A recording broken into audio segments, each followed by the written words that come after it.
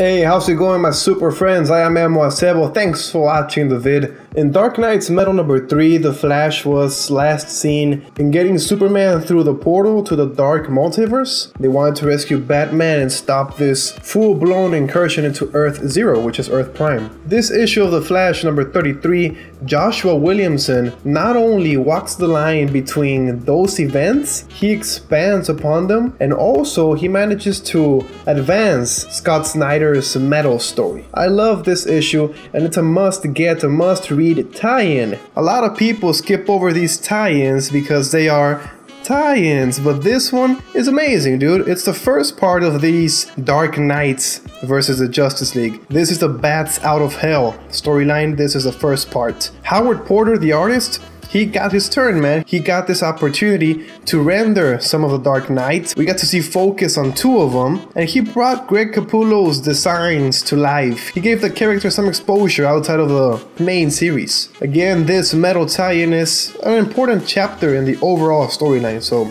get it if you haven't. Starting off the issue, we get this super iconic, super familiar, really cool, energizing scene between Superman and the Flash racing.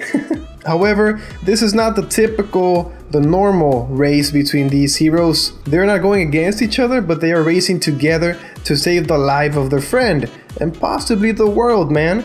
It's a tense twist in this iconic sequence, and it carries some darkness that's been so pervasive in Metal. The narration by Williamson brings readers up to speed. Anyone can enjoy this issue, even if they're unfamiliar with what's been happening in the main story. Now, I'm not gonna tell you what happens when Superman crosses over to the Dark Multiverse. You have to read Metal number 3 or watch my review. Williamson turns the attention to the remaining members of the Justice League, and we get to see their quests for whatever traces of Nth Metal they can locate because they want to defeat the Dark Knights. And here what happens next is the badass stuff, man. A good tease, a critical step in their involvement, and why this is a must-read tie-in. We get to see cage matches. Aquaman versus the Drowned. We got Green Lantern versus Dawnbreaker, and all of the Justice Leaguers versus their twisted counterparts, which is amazing. A cage match? Come on, man, get hyped. And this really cool scene with the Flash. He gets knocked down. Come on, man. The evil motherfuckers, they're too strong for the Flash, and he gets knocked down. This is where we get this amazing sequence of visions. They're visions of different worlds, realities, or events that never happened or will happen. Or I don't know. He witnesses various versions of himself, mirror selves who I think inhabit the Dark Multiverse. And the question is, what the hell is this? What does this mean for the Flash? Well, we know the first vision Barry sees is a reality where he was much older. You know, like Ben 10, people are making memes of Flash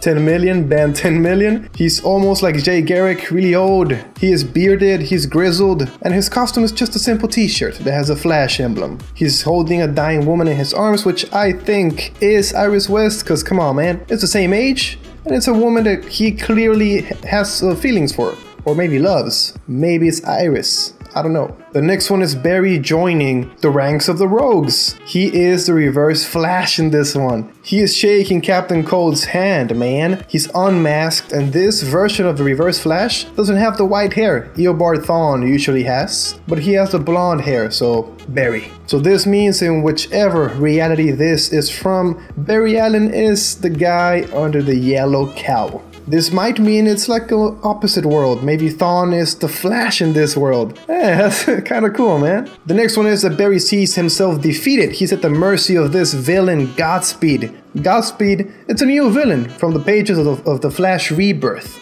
And it's weird because this is a panel taken directly from the series, which this might be Barry's own past, or maybe another world where Godspeed gets the upper hand and beats Barry, kills Barry or something like that. And this is kind of tricky because Williamson, the writer here, he co-wrote Godspeed. So, The fourth vision is him crying over the dead bodies of both versions of Wally West. We got the pre-Flashpoint and the New 52. All the three characters are wearing their current Rebirth costumes. So this might be another reality, but maybe Williamson is planting the seeds for this future storyline, the Flash War. That's probably gonna be an outcome of the story. Woo! And of course, the biggest shock, man, for me was this amazing panel showing the Anti-Monitor Flash. He's just fucking up the multiverse. This guy appears to be gigantic, just like the Anti-Monitor. He's wearing the outfit that is almost the same as the Anti-Monitor. It's complete with the blue armor plate and the yellow tubing. The Flash emblem says that it's pretty much Barry Allen, and he's just mashing multiple Earths together. Crazy alternate reality that I want to see what's up with that, man. What the hell is going on? Give me some more. That looks really cool. Amazing visions, man. All of this shit is just from those short pages. That page was amazing. Really cool tie-in. One of my favorite of all times. This is how you do a fucking tie-in, man. I loved it, and I'm ready for more Dark Knights versus Justice League action. Give me more cage matches. Thanks for watching my review and my analysis of these visions. I am Memo Acebo. If you enjoyed, please click the like button. Share the video with some friends. Be sure to check out my Thor week videos. Every day a Thor related video. I'm gonna be uploading my favorite villains, my favorite Thor villains tomorrow, so stay tuned for that. Follow me on my social media, Twitter, Instagram. Subscribe to see more, and of course, I'll see you in the next one.